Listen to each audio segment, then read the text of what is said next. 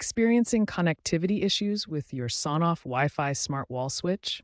Resetting it can often resolve these problems and get your device back online. You might need to reset your Sonoff switch to connect to a new Wi-Fi network or troubleshoot persistent connection problems. Common reasons to reset include Wi-Fi connectivity issues, connecting to a new network, or troubleshooting persistent problems. To perform a factory reset, follow these simple steps. First, locate the configuration button on your switch. Long press the configuration button and hold it for about 5 seconds. Keep holding until you see the LED indicator change its pattern. Watch the Wi-Fi LED indicator carefully. It should start cycling through a specific pattern, 2 short flashes followed by 1 long flash.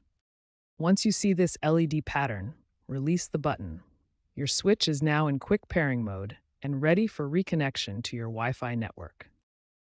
When quick pairing fails, you can use compatible pairing mode as an alternative connection method.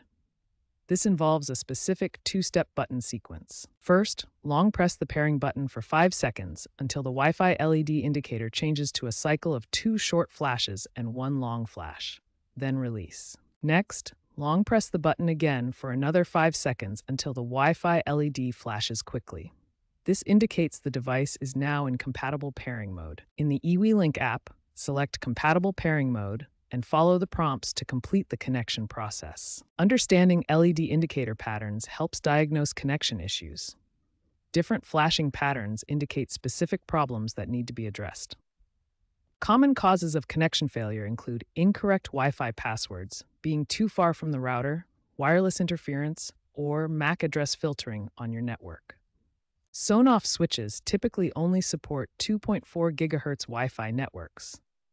Make sure you're not trying to connect to a 5 GHz network, as this is a common source of connection problems. Power cycling the switch can resolve many connection issues.